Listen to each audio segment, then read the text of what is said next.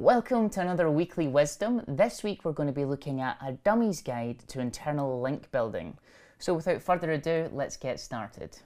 So we've all been on the SEMrush internal linking tool, and it gives you a ton of really interesting stuff. In particular, looking at things like their internal link distribution, I find really interesting because it's showing me where I'm linking to in terms of strongest pages on the site, all the way down to the weakest ones. Now, the Type A Media site, between me and you, is not well optimized at all. In fact, for an SEO agency, it's a little bit embarrassing. So let's work out how we can run some internal linking protocols for the Type A Media website to get us in a good place. So SEMrush has done a great job on telling us all the links that are actually passing the most internal page rank, but what if I want to start optimizing? It's not going to tell me where to actually link. So let's have a think here. So assuming that I want to see, this is the site. So on the site, I want to see all the pages that are strongest when it comes to the term agency, let's say. So what I like to do here is I like to do a site command and then stick in the website URL and then put in the keyword we're targeting. So for us, we call ourselves SEO consultant. So let's bring up all the pages, there we go, that are termed as SEO consultant pages. Now, the reason why this is important is because that I've just said to Google, hey, can you show me everything on this website that's the most powerful and the most relevant related to the keyword consultants? So technically, if I go on all of these pages, I should be internally linking from this consultant, this page here, to the page that I want to rank for SEO consultants. And if there's not an internal link on these pages linking to my Cornerstone Consultants page, I should probably add one in. Now, there's a couple of ways you can do that. You can, of course, click into them, have a little look and see, oh gosh, is there any links on here to the consultant page? Oh gosh, no, I don't think there is. And go back and maybe take a note of it somewhere or something like that. That's all very slow. Oh, here's keywords everywhere. Look at that. Hi, Mum. I'm being put together for the term SEO. Woohoo! So what we want to do is work out on these pages programmatically if they already internally link up to the page we care about. So how do we do that programmatically? Well, I'm going to introduce something that the old school guys will know about, something called ScrapeBox. Now, don't panic.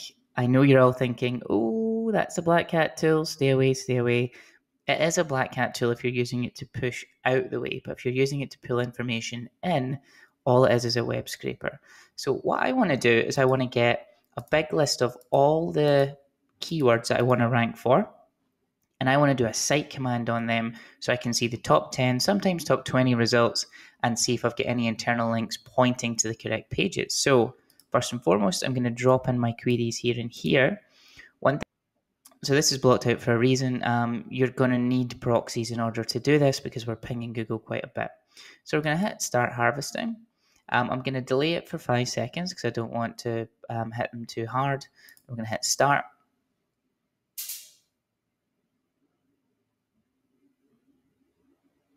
All right.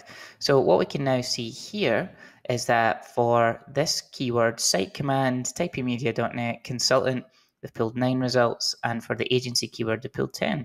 Great. So now I actually want to see what those are. So the great thing about ScrapeBox is that it actually saves it for you in your harvester sessions.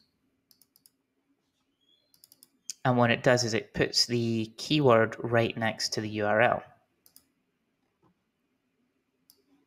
Cool. So here is the output from that scrape we've just done there. So now what we want to do is go back to Drive, and we want to get this into a usable format. So let's just paste it in there. This is fine, but I want to get these into columns. I want to see my keywords, the page, because I'm then going to want to be scraping these pages to see if it's internally linking to my Cornerstone page. So first and foremost, what we want to do is get the data and split text to columns. And that splits this out. I'm going to get rid of it. Cool. Now we've got the keyword right next to the URL. So I want to do that again. Data, split text to columns. It's not detecting it automatically, so I want to put the pipe sign in there. Excellent. So we've now got keywords here and the URLs that Google thinks are the most important and relevant to the keyword for this website. Great. So let's just name this keyword. Let's just name this keyword. This will be the URL.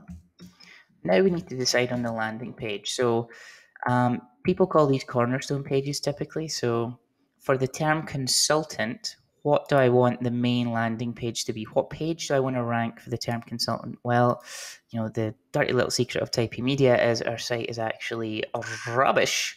But let's just use some of our case studies as an example. Let's use the Unilad one.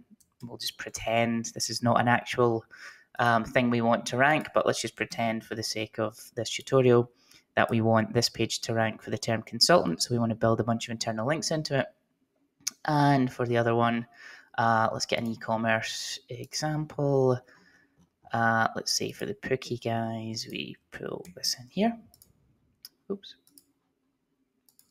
Cool. All right, so this is the keyword we want to rank. This is the page we want to rank for it. And we need to check if these are linking to our cornerstone page. Now you might be asking, well, that's going to take me a while if I'm not going to do this programmatically. Well, that's where we get the one and only Screaming Frog. So what you want to do is go up to the mode, make sure it's list mode, into configuration, and we're going to go into custom because we want to search for our landing pages. Oh, and here's one I've done earlier. So what you want to do is put in your two URLs that you're trying to build internal links to, hit OK, and then we're going to paste in all of those things we got from Google. Great.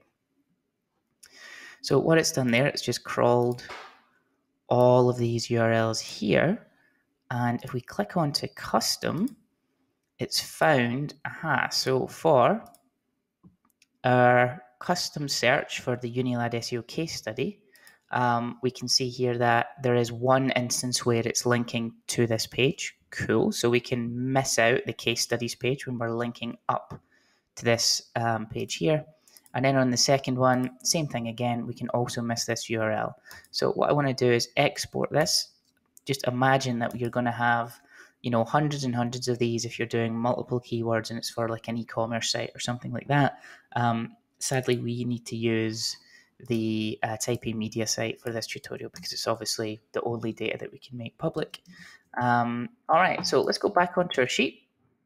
So here I've got a tab called Screaming Frog Data, and all I'm doing is I'm dumping that straight in there, and it's showing me this is the case studies page. Cool.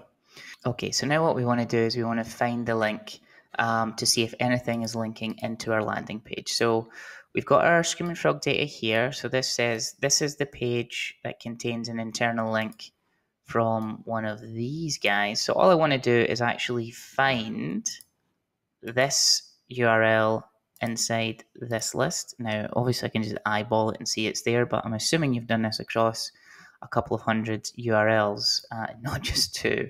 So how do we find it? Well, really simply, we do a little index match. So here's the index we're looking in.